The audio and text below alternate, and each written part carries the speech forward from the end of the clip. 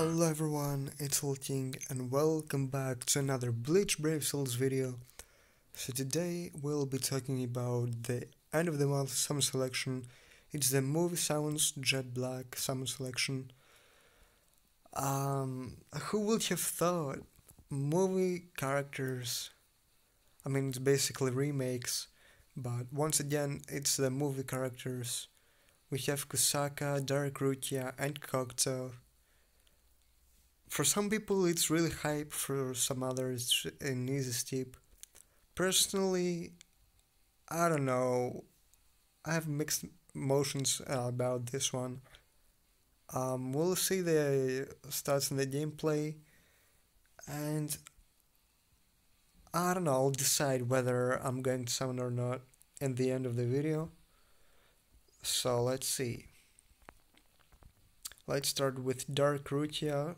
All type, so she is basically ranged, strong character. All her attacks inflict weaken, and she has a new skill which is increased status element chance against power attributes Soul Reapers. She is of course a no affiliation character with 815 SP.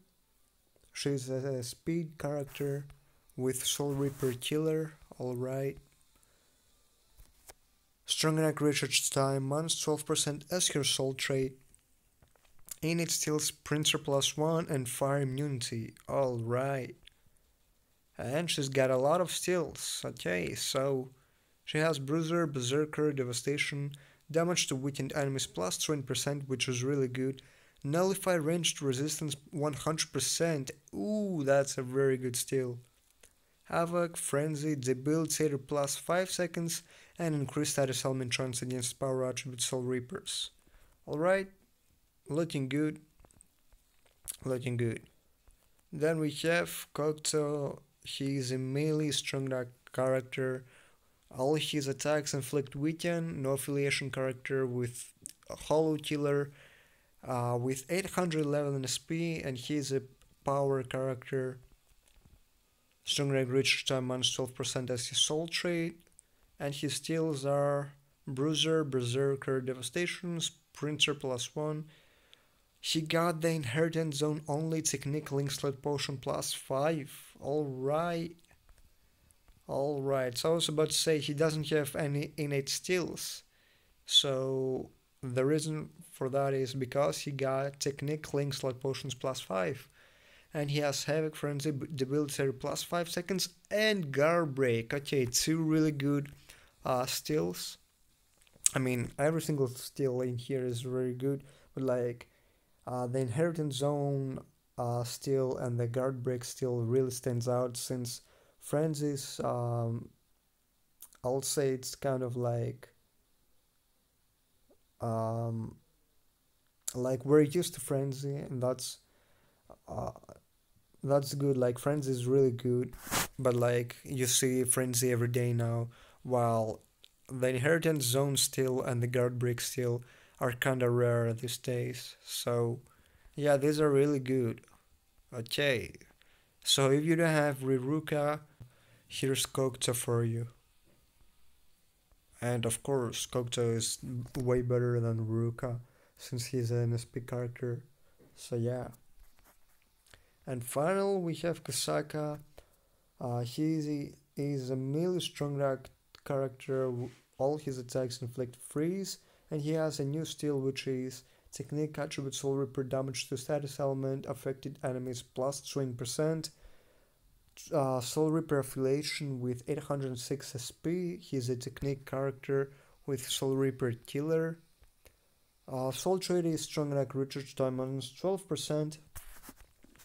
And he has weakened immunity as his innate steal.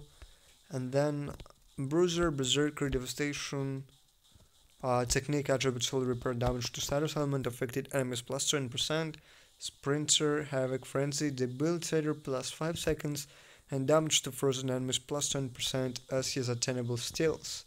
Alright, all three are looking really strong. And the fillers are... Okay, so the fillers are 4th anniversary Ichigos, like Mugetsu and Vastalorde, Then we have Inheritance Zone Kiste, Christmas Momo, which is also an easy character basically. Then Christmas Nelil, she's a very good 14 recharge link. And Tensa Zanetsu, who's also another very good 14 recharge link. So the fillers are actually good, yes. I mean, honestly, I would like to have the old movie characters as fillers because I don't have every single one. But like, the fillers are actually good. And they are going with this format, huh? So there's 4.5% for a featured 5-star character, basically 4.5% to get one of these, and there's 1.5 to get a random character that is basically from the general premium pool. And that's basically it. So far, like, from a popularity standpoint, I'm not honestly not interested, but since we read like the stills and saw the stats, I'm kinda like thinking about summoning one or two multis. Um, I don't think gameplay will affect my opinion on this. Who do I think will look like the best? I don't know. We'll have to see the gameplay. But yeah, I don't know. Like maybe one or two multi. Otherwise, I'm probably going to skip. But we'll see. Alright, let's go and watch the gameplay. And yeah. もっと俺を憎め。そうすればお前も強くなれる。ほらどうした。甘いんだよ。甘いんだよ。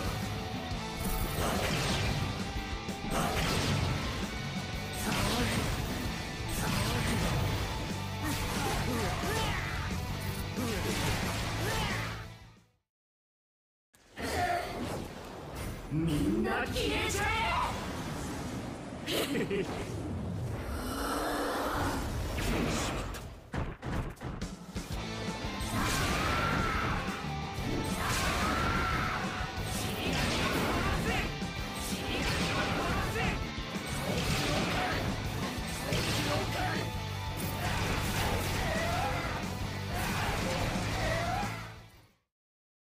俺に答えよ、応援。邪魔だ。いっそ。勝利。勝利。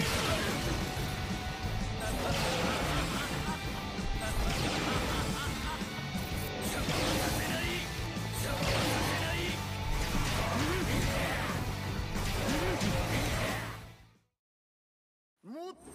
Okay, so note bad.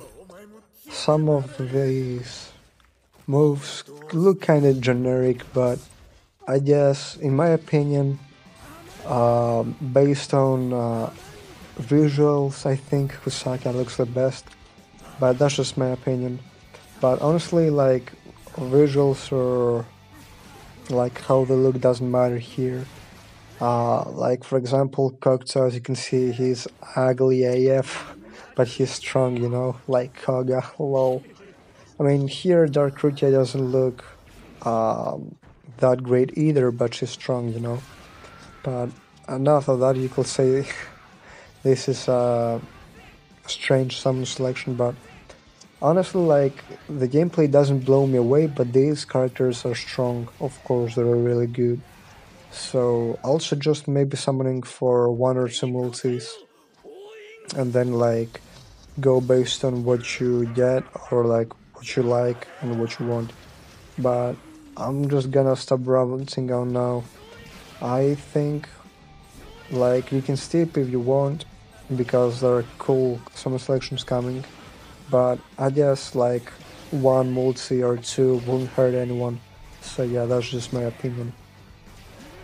And with that out of the way, I'll see you guys in my next video. Don't forget to subscribe if you haven't already and like this video because it really helps me out a lot. Also, click the notifications bell so that you get notified every time I upload. And I'll see you next time. Remember to put a smile on your face, as always. Say it with me. Plus, Ultra!